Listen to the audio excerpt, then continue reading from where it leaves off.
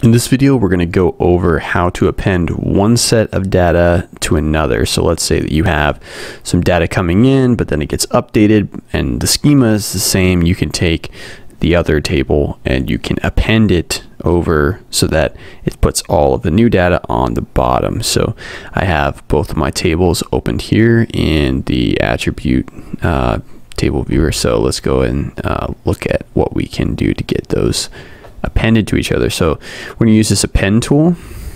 We're just going to get our input data set. It's going to be append 1, and we're going to put that onto append 2. And then we're going to say schema type. We're going to do this to make sure that everything's good. We're going to use the field map to reconcile the schema differences, and we see we have one schema difference, and that looks like that's just an issue with the schema, but all the rest of these all line up. So that's great. We're going to go ahead and hit run on that. And then on append 2, we should see that we have all of the updated data appended to the bottom. So that is correct. We do have that, and that's how you do it.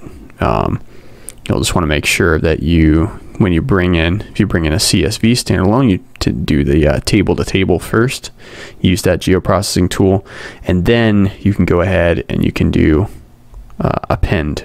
You can append the data onto the bottom of that layer.